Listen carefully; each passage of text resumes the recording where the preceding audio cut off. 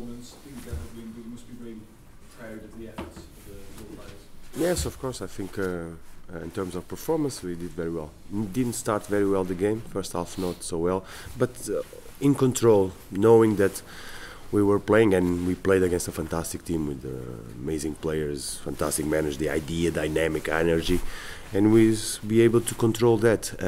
In the second half, I think we didn't only control, but we dominated in some certain moments of the game. So it's hard, and the way they did it, the way the players did it, and creating chances, and should be better in the final touch, but this is the work that we have to do.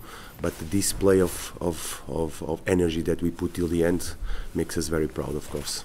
The AI's gone against you again today. There was a similar incident on Friday night. Now you've been an advocate for the technology in the past, but when it's happening so quick and it's detriment to the team, is it something that is really bothering you? I'm sorry, but today I don't. It's nothing because I speak before, but today I don't want to speak about VAR. It's not about that. It's not about that. It's just I just don't want to mention anything about VAR.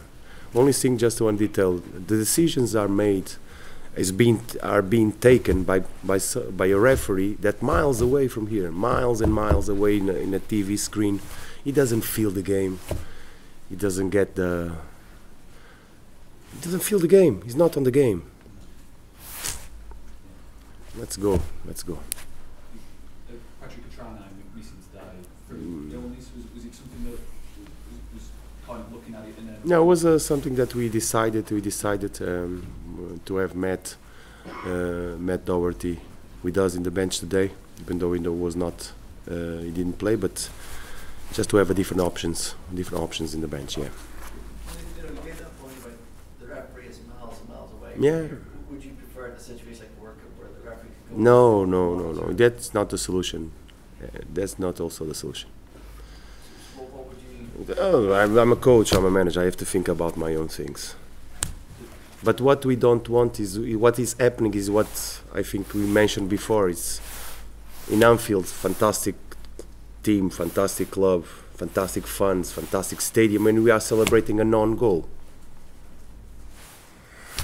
Come on. Come on. I already explained to you, didn't I? Didn't I explain to you? Yeah. Okay. No more questions, sir. Just with your team selection, was it obviously because you played Manchester City on Friday night? Yes. For this game, you couldn't go again with people like Traore and Yeah, we had to manage. We play 45 hours between matches. And the way the players did it, a lot of players played 90 minutes with only 45 hours between games, and so it's amazing. It tells a lot about their character and their commitment to the growing of the team. So we are delighted to it. Thank you. Sorry? Not many teams have played so well at Anfield this season. You must believe when you see a team play like that, you can't compete with the top four. There's no reason why your team can't compete with the top four. We are competing against a simple thing.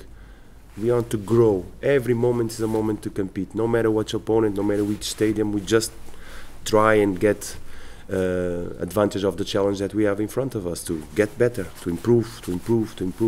Don't mean anything where we are on the table, don't mean anything where we're going to be on the table. It's how we are doing things, and we are doing okay, so we have to keep on going.